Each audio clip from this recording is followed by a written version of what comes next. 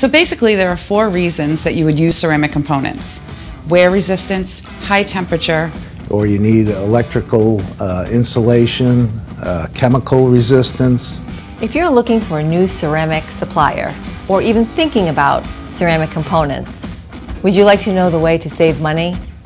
We've done it for customers in the saw business. We've done it for customers in the laser business. We've done it for people in the semiconductor business, ion implant equipment. We've also done it for companies that are in mass spectrometry.